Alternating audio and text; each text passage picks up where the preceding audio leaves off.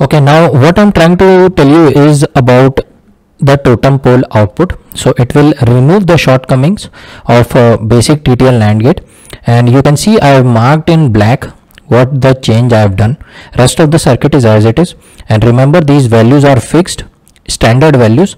Okay, so you have to remember them: 4 kilo ohm, 100 ohm, 1.4 kilo ohm, 1 kilo ohm. Here the voltage will be 5 volt. Transistor T1, T2, T3, T4. Now I have here a diode and transistor combination, and this will remove our shortcomings of basic TTL NAND gate. Now I'm gonna show you how it works, and you will get convinced that how it is changing the shortcomings. So if any of the input is low or both the input is low, for example 0.2 volt 0.2 volt or 0.2 volt 5 volt or 5 volt 0.2 volt, if any of these input you will apply here, what will happen? Your transistor T1 will be inactive. You know that from here it will be a path, right? So it will be a forward biased and it will be reverse biased, because you need 1.7 0.7 0.7, so 1.4 you want, but you are not getting it because 0.2 plus 0.7 is 0.9. So this junction will be reverse biased, this junction will be forward biased, hence T1 is in active region, similar to before. Now since it is in active region, it will provide it will take some current from here, from T2. That means it is removing charges from base, means T2 will be in cutoff. If this guy is in cutoff, it will not provide current at its emitter, and if it is not providing current at its emitter, this guy will not get any current, hence this will also be in cutoff. Both are in cutoff, but the regions are different. This guy is in active region. Now what will happen to this guy? So that is what we have to see, right? So this is in active, these two guys are in cutoff. So whatever the current will flow from VCC to 1.4 kilo ohm resistor will not go into this direction because it is cut off. All the current will flow in this direction, and it will be sufficient enough to drive the T4 transistor into saturation. And if this guy is in saturation, you will have this path, right? Saturation. From this you will see current flowing, and this will be forward biased, so your output will be high. Okay, you can see that this is anyway in cutoff, right? From top the Y will get the output. So again I am telling, T2 and T3 are cut off. All the current will flow from this 1.4 kilo ohm resistor will go into T4 transistor, and T4 will get into saturation, and if it is getting in saturation, it will provide a path here, and it will become forward biased, and it will provide current to whatever connected to Y. Okay, so that is how Y is receiving high output. So any of the input is low or both the input is low, output is high. Now here one more thing I want to mention is base resistance will get reflected to emitter for T4. Okay, when Y will look up in that direction, your diode is in forward bias, so forward bias resistance you can imagine, and this base resistance will get reflected to emitter side, so it will get divided by beta and all, so it will be very less. So when Y will look up, it will see a less resistance, which is what we wanted, right? So that it can charge any capacitor connected to the Y fastly. Okay, so this is how it will work. Now I'm gonna show you second part where both the inputs are high. Then what will happen? Okay, now what will happen when you will apply both the inputs are high? So here you can see when both the inputs are high, you can see here your T1 will be in reverse active. You are already aware of that because this guy is reverse biased, and from here you will be having forward biased, right? So this will be in reverse active, means this will be behaving as collector and this will be behaving as emitter. So this will be providing current to T2 sufficient enough so that it will go into saturation, and since it is in saturation, it will provide emitter current. Emitter current will partly go to 1 kilo ohm resistor, and most of the current will go to T3. Okay, so T3 will also get sufficient current so that it will go to saturation, and since both of these are in saturation and this in reverse active, what will happen to this transistor? You can see, I'll try to explain. If this is in saturation, your Y will be receiving 0.2 volt, right? This point will be 0.2 volt, right? 0.2 volt. This from here to here, right? From here to ground, 0.2 volt, because this guy is in saturation. If this is in saturation, VB on will be something like 0.7 or 0.8. Let me assume 0.8, this voltage, right? Now this is also in saturation, so what will be this point voltage? 0.2 plus 0.8, right? If you will come like this to ground, 0.8 and 0.2, so what will be 0.8 plus 0.2 is 1 volt, right? Around 1 volt you will have here. Now what will happen? You can see at this point you are having 1 volt, and at this point you are having 0.2 volt, right? So if you will take the difference of it, 1 volt minus 0.2 volt is 0.8 volt. Total you are having 0.8 volt across this difference between this point and this point. But what you are having here, you are having a transistor with some 0.7 cut-in voltage, plus also you have diode which is also having 0.7 cut-in voltage. Total you are having almost 1.4 cut-in voltage, and you are applying across this 0.8.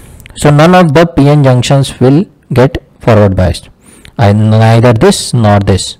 So what will happen? They will be in off state. This guy will be in off, you will say cutoff, and this guy will be reverse biased, right? So your output will be connected to here only, means output is low, 0.2 volt. You see that? So what I did initially, this was 0.2 volt, right? Because this is in saturation. Saturation on voltage will be somewhere 0.7, 0.75 or 0.8. I am assuming 0.8. So this guy is also in saturation, so 0.2 plus 0.8 will give me the voltage between this point and ground. Okay, so 1 volt. Between this point and this ground, it is 0.2 volt. Now what will be the difference between these two is 0.1 minus 0.2 is 0.8. 0.8 volt here, which is not sufficient enough to drive or switch on this diode as well as transistor T4. Hence they both will be in off, and Y will see a very high resistance upwards.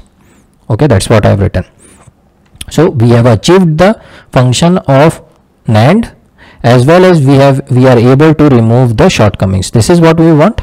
When the output is going from high to low, we want high resistance here because this is in saturation, and when the output is going from low to high, we want this resistance to act as low resistance, so that it can charge the capacitor whatever is connected fastly, right?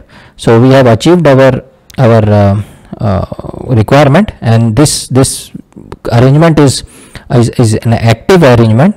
Active pull up you call it as, because it pulls up the output, and this guy is a pull down element, pulls down the output, right? So it is active, it is changing its resistance looking from the output side according to the need.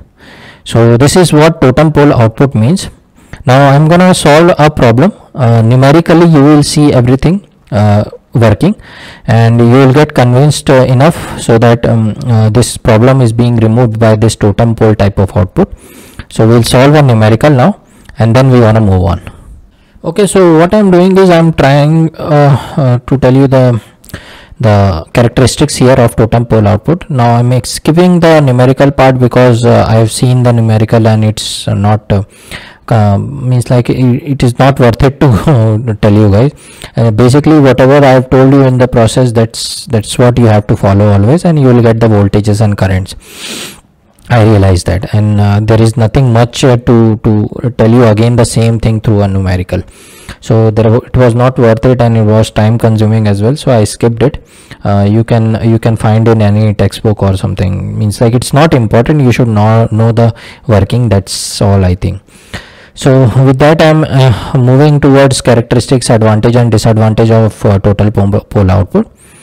So TTL circuit, we have seen all the story and all everything you should be remembering. From DTL I started, I built the knowledge for TTL, then I went to modified TTL, and from modified TTL I went to totem pole. Okay, and I'm showing you the characteristic, advantages, disadvantages. So here you can see the basic gate is NAND, we already saw that. The propagation delay and power dissipation will be 10 nanosecond and 10 milliwatt. FOM will be the product, 100 picojoule. Noise margin will be around 0.4 volts. and fan out will be around 10. Okay, so that's the specifications or characteristics of this circuit. Advantage is it is fast and less power consuming. You can see that it resolves the impedance issue what we had before, two impedance issues.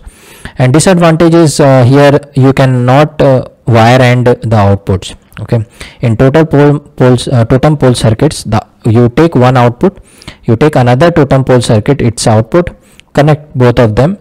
You can't expect ANDed output. Okay, that is what you can't do. You have another circuit for that, that is TTL open collector. Okay, that we'll be studying next. So that will be specifically used for wire ending. Okay, why we can't connect the two outputs of totem pole? Because it will provide a large current flow from some region. I'll tell you next why when I'll tell you the motivation for open collector. So that is something we'll be focusing on next, how we can perform wire ending through TTL. That's where open collector you have to get. Okay, another disadvantage is you saw that transistor T4 and T3, right? T4 was like this, then the diode was there, and at the down you had one T3. This was T3, this was T4.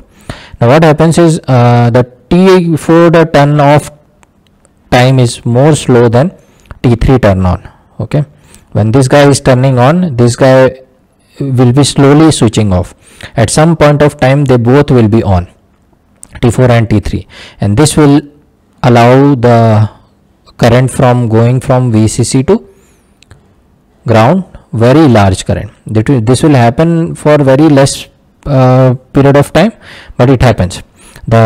Because the turn off time is slower than the turn on time of T3. Turn off time of T4 is slower than turn on time of T3. At some point of time both of them will be on, and it will allow the current to flow from VCC to ground, very large current for a very short period of time. So you will get some current spikes in this. Okay, so that is one of the disadvantage in totem pole.